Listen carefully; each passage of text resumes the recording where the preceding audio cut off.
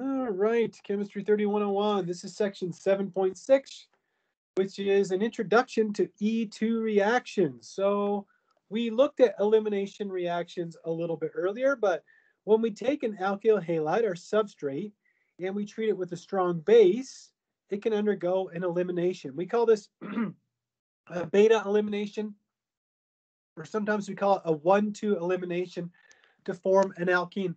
The reason why we call it a beta elimination is because if you look at your substrate, your alkyl halide right here, you see you have the alpha carbon. That's the one the halogen is directly attached to. Well, if you look at the next carbons, those are beta carbons. So here they've showed a beta carbon.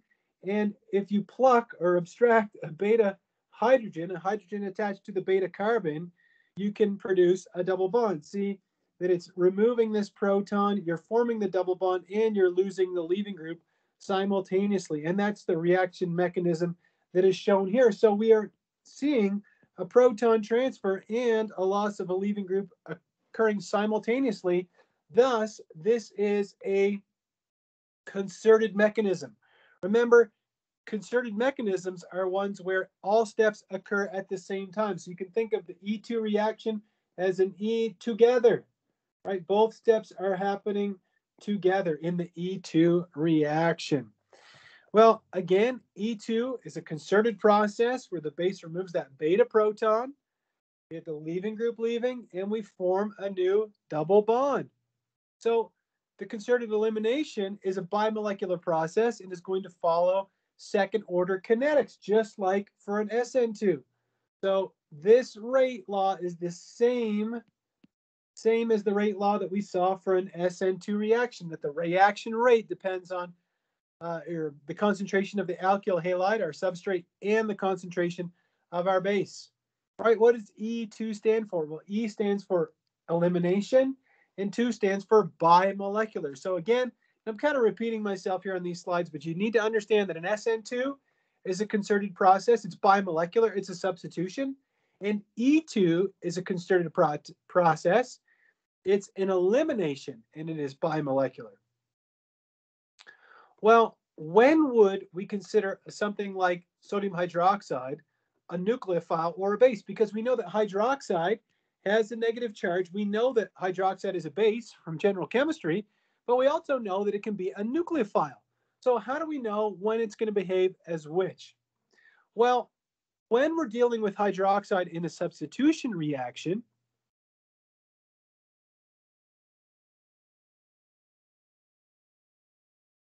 we have to have a substrate that is not sterically hindered. So say, for example, we're talking about a tertiary substrate, as is shown right here. Well, if we want to use hydroxide as a nucleophile with a tertiary substrate, it doesn't work. Right? It doesn't work. Why? Because it's too sterically hindered. If we have a tertiary substrate, it's actually going to behave as a base because the beta protons are going to be on the outside, or far enough away from that sterically hindered carbon, this one here, that they can be removed in order to produce an elimination reaction. I mean, what's the bottom line? What's the take-home message here? Is that when we had a substrate that wasn't sterically hindered, like a methyl or a primary alkyl halide, well, in those cases, we saw that substitution was the preferred pathway. Whereas if we have a tertiary or a secondary alkyl halide, what we're going to see is that elimination will predominate. Well, you probably noticed that when we do an elimination reaction, we end up making an alkene. And if we're going to make alkenes, we should learn how to name alkenes, which brings us to the next section, section 7.7, which deals with alkene nomenclature. We've already looked at nomenclature in this chapter, the nomenclature of our substrates, our alkyl halides, but now we're going to talk about the names of alkenes. And later on, we're going to do an entire chapter where we look at the reactions of alkenes. And so we're going to talk about alkenes a lot in Organic Chemistry 1. I usually say this before we embark on some new nomenclature, but the good news is that whatever you learned in the alkane nomenclature, in the haloalkane nomenclature, you're going to be able to apply those principles to alkene nomenclature. So very similar to alkane nomenclature, we just have some minor modifications. The first one is that we find the longest carbon chain, which is our parent, but it's got to include the carbon-carbon double bond. So not only do we find the longest carbon chain, but it's got to have that pi bond in it. We identify, name the substituents, right? Chloro, bromo, fluoro, isopropyl, isobutyl, terbutyl, whatever. We assign a locant and a prefix, like 2, 3, is it di, tri, so on and so forth. But we number that carbon chain, our parent chain, such that we give the carbon-carbon double bond the lowest possible number. Now, I know there's two numbers in a carbon-carbon double bond. Let's say it was on carbons 2 and 3, right? But you start on one carbon and you go to the next, okay? And we want to assign whichever carbon we can the lowest possible number. We list the number substituents before the name, ignoring prefixes, except iso, cyclo, and neo. We don't ignore those. Put them in alphabetical order. And then the locant for the double bond can be placed either before the parent name or just after the -ene suffix. Like say, for example, you had this molecule. You could either call this like 1, 2, 3, 4, 5. You could either call this 2-pentene, or you could call it pent-2-ene. Either one is acceptable according to IUPAC. I don't use the second one a lot. I just don't. I usually just use this here. I find that students, seem to find that one a little easier to remember. But again, either way is totally fine. Let's take a look at some examples of this parent chain thing, right? Let's say we had a 5-carbon alkane. That was a straight chain alkane. That would be pentane. So when we have an alkene, we change the suffix to -ene. So we go from -ane to -ene. Now, again, we want to number this chain to give the double bond the lowest possible number. So I have 1, 2, 3, 4, 5. And so the actual name of this compound would be 1-pentene. Here's an example of a hydrocarbon, no double bond. The longest carbon chain has 8 carbons. If we put a double bond right here to make this alkene, well, now the longest carbon chain has to what? It has to contain that double bond. So here we have what? We have 1, 2, 3, 4, 5, 6, 7. It's not 8 carbons. It's not these 8 carbons because those 8 carbons do not contain the double bond. So here we have a 3-propyl, 1-heptene. That would be the name of this compound. I'll scribble it down here. 3-propyl, 1-heptene, or you could call it 3-propyl hept-1-ene. Either one is perfectly acceptable. Again, you want to give that carbon-carbon double bond the lowest possible number. You look at this molecule here, and we've numbered the longest carbon chain, and we've given the first carbon the lowest possible number. So this would be 2-heptene. But you see, you got these methyl groups over here.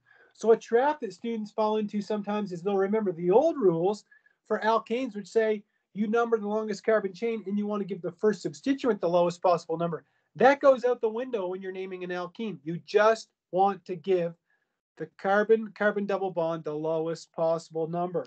And so here we have 5,5,6 trimethyl, 2-heptene. So this would be 5,5,6 trimethyl, because we have 3 methyls, 2-heptene. All right, there we go.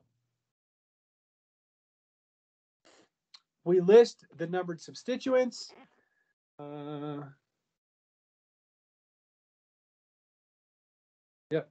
We list the numbered substituents before the name, okay, as always. And again, you could name it either a 2-heptene or a hept-2-ene. Either one is perfectly acceptable in Chemistry 3101. Now, keep in mind that this alkene has the E configuration. It's also trans, either way, but you should indicate that at the beginning. And so the actual compound is E5,5,6-trimethyl hept-2-ene. So if I go back here, it actually is an E compound. All right, there you go. Remember, E and Z stereoisomers, right? We go basically off of atomic number. So if we look at the 2 carbons here, I'll highlight this one in black and I'll highlight this one in blue. The one in black, you can see that the fluorine is going to take precedence because fluorine has a higher atomic number than carbon. And then in the carbon in blue, nitrogen has a higher atomic number than hydrogen. And so since those are on the same side, this would be a zusammen or a Z compound. Zusammen means together, okay? It's German for together. All right, there we go. Well, here we have the E isomer and the Z isomer. We've already covered that. So with all of that stuff in mind, let's see if we can provide some systematic names for each of these compounds. So let's give it the old college try here. We'll start with C. And you can see that in C, the longest carbon chain goes 1, 2, 3, 4, 5, 6, 7. 7 carbons. And we have the double bond on carbon number 2. Let me use my red pen to number these maybe. So we have carbon 1, 2, 3, 4, 5, 6, 7. Like that. We've got methyl groups at carbons 2 and 3 and 5. So it's a 2,3,5 trimethyl, 2 heptene. And then we should designate this as being E or Z. Could anybody tell me if this compound is E or Z or neither? This compound here, would this be an E compound, Z compound? Well, remember that on carbon number 1, we also have a methyl group, right? There's a CH3 group here. And whenever you have two groups that are identical on the same carbon, there is no E or Z. So the answer is it's neither. This one is not E and it's not Z. So if we put this all together, we get 2, 3, 5. So 2, 3, 5 trimethyl 2 heptene. And again, there's no E or Z to be concerned about. All right, let's move on to the next one. So this is E. The longest carbon chain has to contain our double bond. So it really doesn't matter. I mean, there's many ways. You could go this way, or you could go, this way. Either way, you end up with the same thing. You could go this way, and no matter what, you end up with the same molecule. So if I number that carbon chain, I'll start with the first carbon in my double bond. 1, 2, 3, 4, 5, like that. So we've got a 3 isopropyl, right? This is an isopropyl. We have a methyl group at carbon 4. We have another methyl group at carbon 2. So we've got a 2,4 dimethyl. And then the longest carbon chain has 5 carbons. So it's a 1 pentene. Isopropyl comes before methyl, dimethyl. So if we put all that together, we get 3 isopropyl. So let's scribble this down. We get 3 isopropyl, 2,4 dimethyl,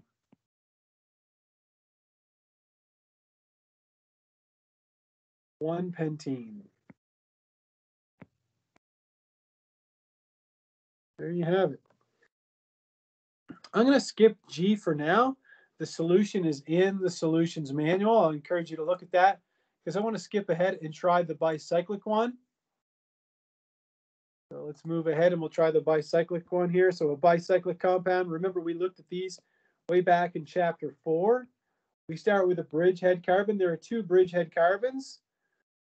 Remember that we have 3 bridges. We have a bridge with 1 carbon. We have a bridge here with 2 carbons. And we have another bridge here with 2 carbons. But we're going to number the bridge with the double bond first. Why? Because we want to give the alkene the lowest possible number. Right? So we would start at the bridgehead. You could start either one because it's symmetrical. 1, 2, 3, 4, 5, 6, 7. So this is some kind of bicyclo 2 heptene because my double bond is at carbon 2. So this is a bicyclo. Let me write down what I know. We've got bicyclo something, something, something 2 heptene. Okay. What are the 3 numbers that are going to be inside the square brackets? Could anybody tell me what the 3 numbers would be?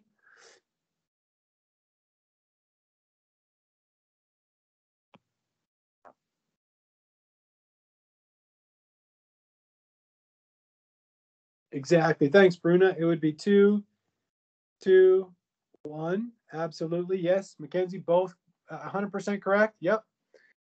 And then we've got a 2,3-dimethyl, and that's it. So we've got 2,3-dimethyl bicyclo 2,2,1 2-heptene. You know, I'm going to make a couple changes here because I'm not supposed to use commas, am I? So you're actually supposed to use periods or decimals here, like that. Also, something about the 2-heptene, I always think it looks nicer if you start with letters here, like that, heptene. Either way is correct. There's nothing wrong with the way I had it before. I just like to follow up a square bracket with a letter. It's just one of my things. I don't know, just a personal preference. But again, I encourage you to take a look at G and all the other problems in question 7.12 and make sure that you're rock solid on your alkene nomenclature. Well, what else do we know about alkenes? What about alkene stability? All right, if you were to compare these two isomeric alkenes, these are diastereomers, trans-2-butene and cis-2-butene. All right, they both have the same connectivity. They both go CH3, CH, double bond, CH, CH3, like that. So they're stereoisomers.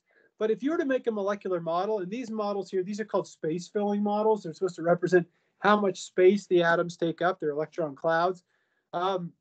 You can see that trans-2-butene is less sterically hindered than cis-2-butene, right? You get the two methyl groups next to each other, and they cause some steric strain. And so trans-2-butene is actually more stable than cis-2-butene, and I can prove it using numbers. You can quantify it using heats of combustion. So if you do the same reaction for both of these, right, you just burn the trans-2-butene and the cis-2-butene, what you see is that the trans-2-butene releases less energy, right? What does that tell you? It tells you it was more stable to begin with if it's releasing less energy. So the cis isomer is 4 kilojoules per mole less stable than the trans isomer, or put the way it is here, trans is 4 kilojoules per mole more stable than the cis isomer. Either way you want to slice it. If you're the kind of person who needs to see, you know, an enthalpy diagram, all you see is that there's a difference of 4 kilojoules per mole here. And again, that is based off of that steric strain of having those two methyl groups right next to each other in the cis-2-butene molecule. Well, what else about the stability of alkenes? This is something that's going to come up a lot in section 7.8, is that as we increase the substitution on our double bond, the alkene becomes more and more stable. Let me show you what I mean. If you look over here on the far left, you see how you have this alkene, but there's only one substituent on it, this butyl group.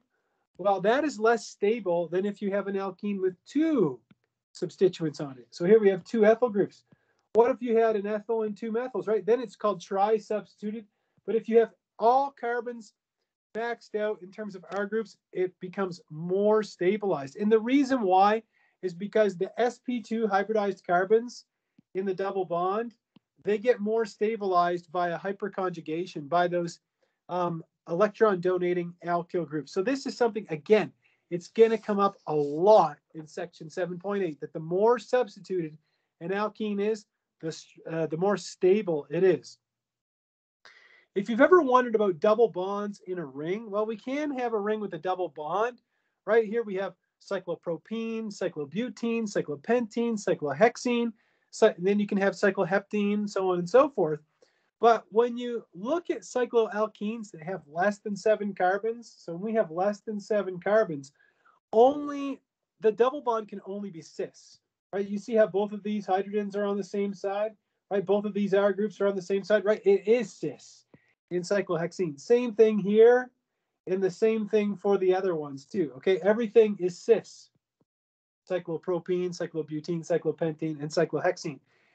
It's not until you get to carbons, or sorry, rings that have 8 carbons or more that you could have trans. And I mean, that's really all you need to know, is that if you have an 8-membered ring and larger, that you can have a trans double bond in it. When you apply that rule to bridged bicycloalkenes, I should say alkenes, not alkenes, it's called Brett's rule. I'm never going to ask you about Brett's rule. I've never asked a student a question about Brett's rule on a quiz. and I've never asked it on an exam, and I've never seen it on an ACS exam. So just put that there. All right, but I do want you to be able to answer this question. If I was to call these alkenes A, B, and C, could anybody tell me which one of these would be the most stable? They're all isomers. They all have the same molecular formula. But could anybody tell me which one of these alkenes would be the most stable? And it's not a trick question.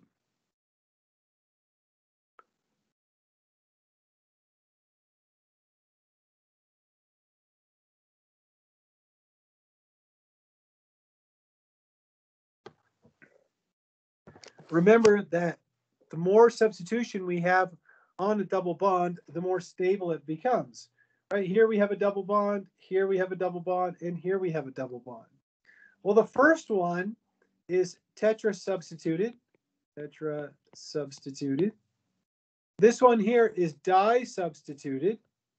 Right, it's only got the 2 R groups over here. Right, this one's got 3 R groups attached to it. Or sorry, 4 R groups attached to it. All right, and the last one, C, is tri-substituted. Tri-substituted, right? We have an R group here, we have one here, and we have one here. So based off of that, could anybody tell me which one would be the most stable? Yeah, absolutely. Yeah, it's going to be A, because A is tetra-substituted. Remember, the more substitution you have, the more stable it becomes. Let's go back. And you see here that the stability increases as you have more substitution. So that means that in this question, since A has the most substitution, it is going to be the most stable. Then the one that is di-substituted would be the least stable. And the one that is tri-substituted would be in the middle, intermediate stability. And like I told you, this concept is going to come up a heck of a lot in section 7.8. Let's talk about alkene isomerism. Remember I mentioned Brett's rule, and I will never ask you about Brett's rule. Brett's rule is nothing more than you'll never have a double bond at a bridgehead carbon. Okay, it's really nothing more than that. All right. You can have compounds where you do have a double bond at the bridge carbon, but it's got to have at least 8 carbons in the ring in order to do that. So you could make a model to prove this to you. But again, I've never asked students about it before, so I'm not going to start asking about it now. All right, with that in mind, let's move on to section 7.8, which deals with regioselectivity. I knew I wanted to at least introduce you to the concept of regioselectivity today. You know, what does the name suggest? Regioselectivity. Well, selectivity kind of tells you what it is. It's selective. But regioselectivity means it's selective for a specific region in a molecule. Check this out here. You have this alkyl halide. So this is what? 2-bromo, 2-methyl butane. If you treat this with sodium ethoxide, what's going to happen? Well, this is a tertiary alkyl halide. It's 2-sterically hindered in order for a substitution reaction to occur. So that means that my ethoxide is going to behave as a base. So I'm going to get an elimination reaction, an E2 reaction, right?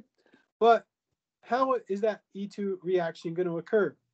If you look carefully at the substrate, what do you notice? You notice that you've got an alpha carbon right here. Maybe I'll write it like this. But you've got 3 beta carbons. You've got these ones here, and then you have this one over here. Why did I use 2 different colors to label 3 different beta carbons? Because the 2 that I have in blue, they're identical. They're both methyl groups, whereas this one I have written with the green letter beta next to it is a methylene. So it's not identical to the 2 ones in blue. Well, then that begs the question, what would happen if you were to remove the beta proton or a beta proton from this carbon versus what would happen if you were to remove a beta proton from this methyl group, say? Well, what you'd see is that if you were to remove the proton in blue, and we'll look at the mechanism, you would end up with this product here.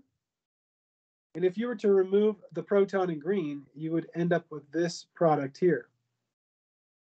Now, if you look at the percent yield, you see that the one that's in the green box is produced in a higher yield than the one in the blue box. What's going on here? Well, because we get two products, what happens is the more stable product is going to be the major product, right? Why is this more stable? Because this is a tri-substituted alkene, tri-substituted, and this one is only di-substituted. Now notice that we have names for these. We call the more stable product the Zaitsev product. Again, it is the more stable, okay? And the other one, we call it the Hofmann product. It is the less substituted and therefore the less stable product. Kind of cool, huh? Well, that's where I told you that we would apply substitution in this section. And we're going to see that come up a lot. So what we say is that this elimination reaction is regioselective. If I just pull off the proton that I had highlighted in green, which was this one here, how is this going to work? Let's practice drawing our E2 mechanism. I have my ethoxide ion, put in my lone pairs. What's it going to do? It's going to do the proton transfer. I'm going to form the double bond, and I'm going to lose my leaving group altogether. It's an E2 reaction, an E together. It's a concerted mechanism. And this, again, shows the formation of the Zaitsev product. When we end up with a couple of different products, and one of them is a major product, we say it's regioselective, right? The reaction is more selective for the Zaitsev product than it is for the Hofmann product. Now, you might be asking, and this would be a good question, you might say, okay, well, you're getting this in higher yield. What if you wanted to get that? What if you wanted to get more of the Hofmann product? Do you just bite the bullet and make it in a low yield and try to purify it? No, there's a way to get more of the Hofmann product. Let me show you what you would do. If you look at this experiment here, and this is what we've talked about so far, if you use ethoxide as your base, you have 2-bromo-2-methyl-butane, we saw that you get mostly Zaitsev and a little bit of the Hofmann product. But what happens when you use something like T-butoxide, which is this guy right here? This is T-butoxide. Well, this is a much more sterically hindered base, right? Because we've got 3 methyl groups, right? We have a methyl group here, another one here, another one here. Well, this base is just so big and bulky that it's got a problem. When it approaches the substrate, you've got the proton in green and you've got the proton in blue. Since it's so dang big and bulky, it has a really hard time getting in to abstract this proton, right? It has a hard time doing that. Why? Because this carbon has 2 groups attached to it, whereas it has a much easier time getting this proton because this carbon only has 1 group attached to it.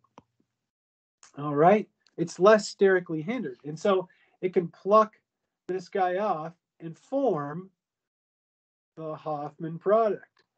You can probably guess what happens that if your base is even bulkier, right, like this one here, then you're going to get the Hofmann product in an even higher yield. And so what's the bottom line, or what's the take-home message from this slide?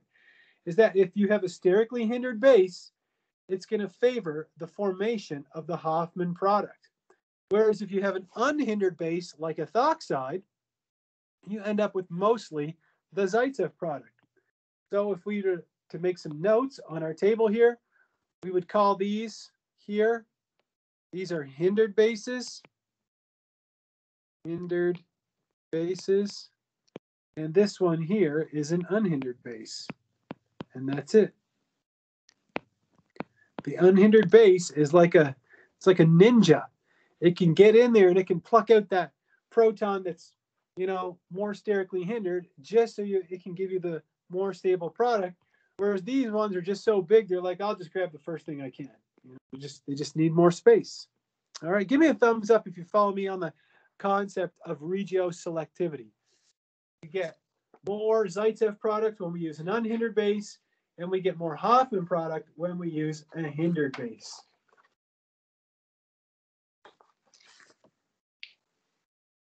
Everybody with me on that idea? Is anybody with me on that idea?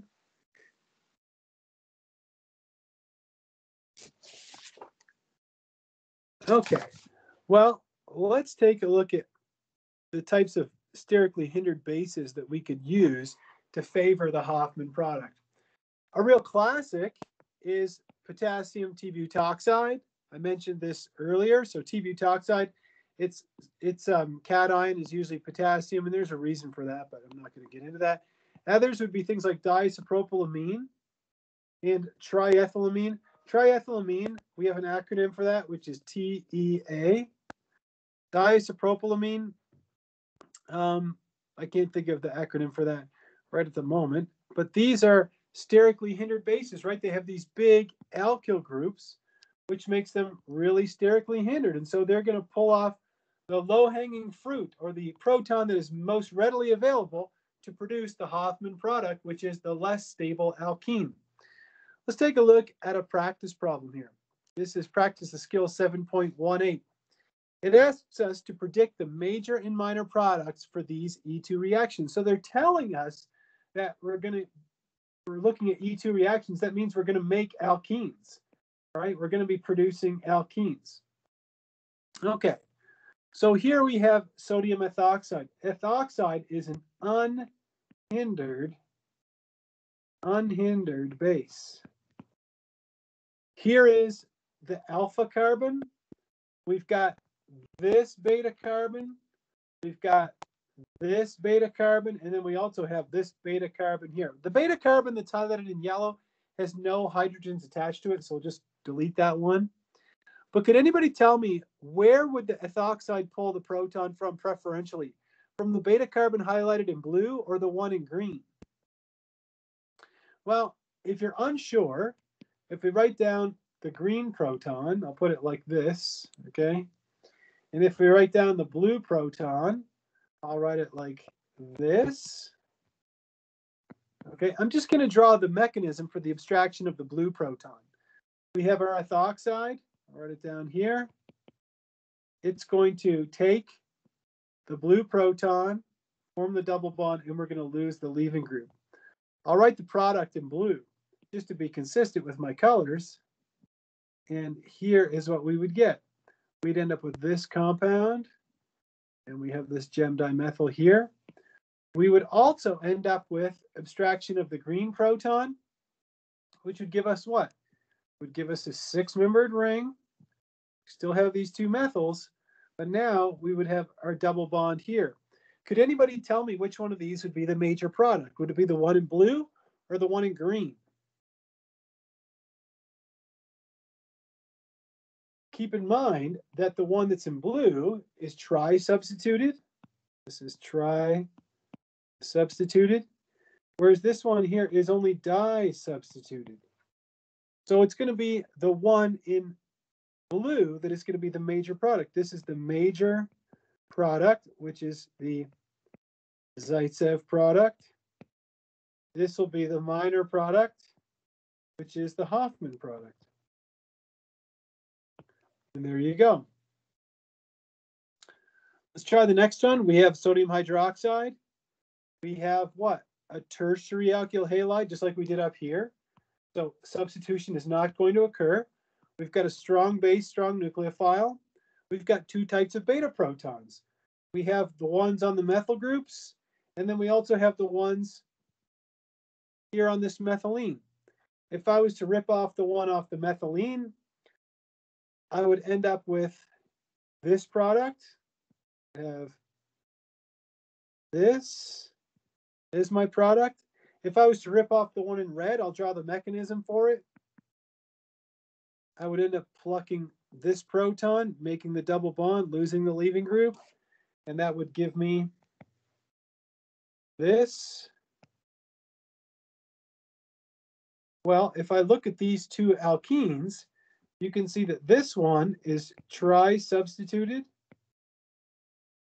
and this one is only di-substituted. So that means the tri-substituted would be the major product, the Zaitsev product, and then the other one would be the minor product, or the Hofmann product. All right, remember hydroxide is an unhindered base.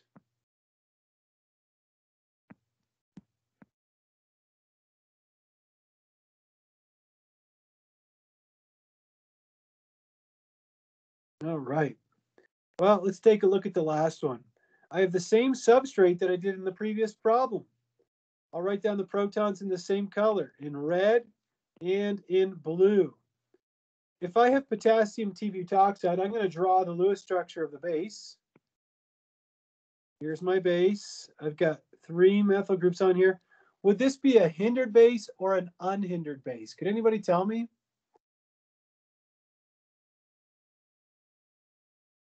And I left the spectator ion out. Exactly.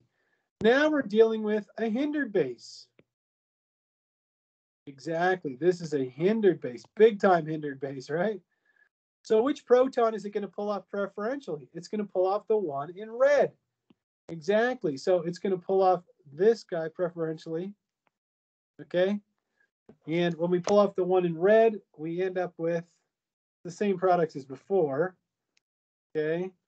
Plus, we end up with this guy. But now the one in red is going to be the major product. Major product. And the one in blue is going to be the minor product. And again, the reason why is because we're dealing with a hindered base. So what do we have to take into account when we're looking at an E2 reaction in terms of regioselectivity rather? We have to look at the type of substrate first of all, but they kind of gave that away in the question when they told us it's going to be an E2. But then we look at the base and we determine whether it's unhindered or hindered. If it's hindered, then the Hofmann product is going to predominate. The Hofmann product is the less substituted alkene or the less stable alkene. If we're dealing with an unhindered base, then it's going to be able to pluck off the proton that would produce the most substituted alkene, which is the Zaitsev product.